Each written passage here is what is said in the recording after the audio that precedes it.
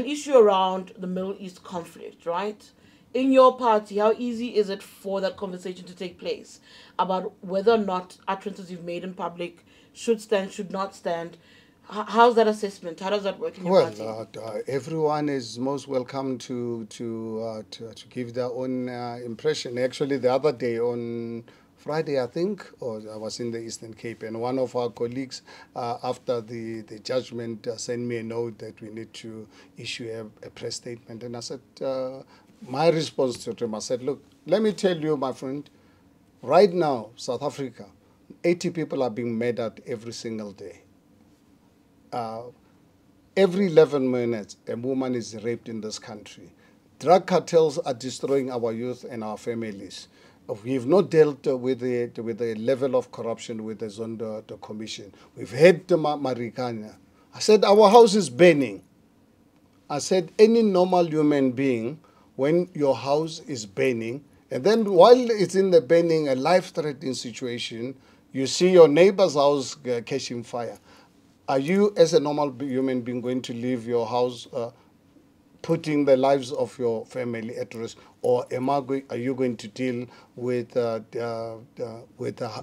saving your family and whatever in your house before you can go and help the neighbor? And that's my position. Right now, my focus, I said, it's 100% on South African issue. Our house is burning.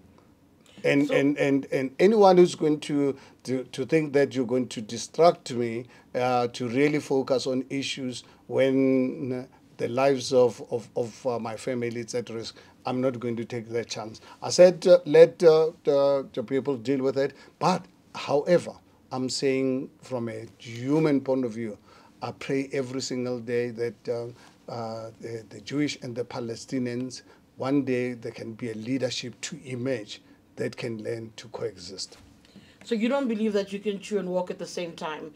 That if you become the leader of government, the leader of the country, that you can attend to things, and I'm not focusing on ANC failures, because those are quite clear for everyone to see, but you don't believe that if you were to take government tomorrow, you can look at what's happening in your realm of existence locally and still participate fully as a member of a geopolitical community? You are unable to navigate those two things. Yeah, because when you're in government, you'll have the Department of Foreign Affairs or whatever. Which is what we have now. Yes, that's what I'm saying. So right now, so I'm a political party that is still outside, that the house is burning by our own government, which is trying to distract our attention. So I'm not going to be distracted by that, to get deeply involved in those issues. Because once I get this is a very divisive issue. Whatever statement you're going to make, I would rather than people say I'm quiet on this matter. But one thing for sure, I'm going to talk to people of Makana, I'm going to talk to people of Haramutso, Soweto. Friday, I'm spending the whole day in Soweto. People of Soweto are facing massive challenges of unemployment, drugs, that rape, and so forth. I'm not going to let anyone disrupt me from getting people of Soweto to really understand that, guys, we're gonna, if this problem has got to be sorted out, please go and register to vote. Let's vote this government out. I'm not going to be disrupted by anything else. Number one on Action SA's candidate list feels it's a distraction to be asked about other things happening in the world, yet you feel you're fit to be a president of a country in a geopolitical community where every leader has multiple demands that they need to speak to him in. You're saying it's a distraction. I'm saying to you, you say to us as the electorate, you are fit to vote, you are fit to lead. Fit to lead means nothing is a distraction. Everything is worthy of your attention. It might not get equal parts of your attention, but it must get attention. Your answer to me says that if you were to be voted president tomorrow, you are going to struggle with the load that's put on your hands. That's your answer. Based purely on your answer, not your experience. Your answer. You see, Tshidi, you need to listen to me and listen carefully.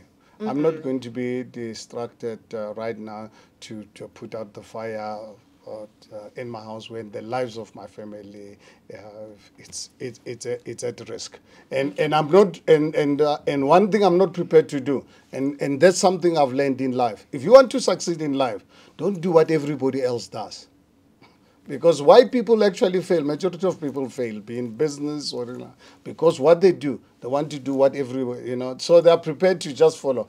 No, I don't You think that's what operate our like government that. is doing? I'm a focused person. When I'm focused on an issue, I focus on that issue, then I can get on to the next one. Right now, I can tell you we are facing the most important elections ever. So my focus, 100%, and I'm unapologetic about it, is to make sure that South African can wake up to understand that they are the ones who are going to actually save this country and save the future of our future generations.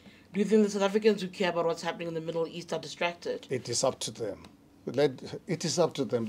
We live in a democratic space. I'm not really depriving them that opportunity. If they want to discuss it, let them go ahead, Tshidi. But then they mustn't want me. I must just follow them when I'm not sure where they're going. Please, I think if they don't like it, it matters to them. You want to be a president. It matters what you do and what you choose to prioritize. I don't understand how that's difficult. Hold on. I understand why that's difficult to understand. You want to lead. The electorate has the right to ask you those questions and to wonder about your approach. But it's not that you're not. But you're not the electorate. I am a voter in this country. Yes, I'm one of the voters. Yes, absolutely, and I don't deprive you of that opportunity. So you ask you as a what are you actually voter. arguing? So ask me as a voter, because I'm daily. I represent the voter. This conversation is not for my benefit. It's for the elected. You said you get insights from these conversations. I'm on the ground every day. Your future voter is listening, trying to figure out where you stand. And you're refusing on the basis of, hey, I'm trying to distract you. But I represent your voter in this very moment, and you're failing to recognize that as a voter, one has the right to ask you about that approach and how you deal with it, and to be critical of your response. And I'm not really denying you asking that question, but I expect you also, you must respect how I feel that my focus right now, I'm in daily contact, I'm on the ground more than any other politician in this country. And I can tell you the interest of South Africans right now is to say, please, Herman, save us from this fire. Our house is burning.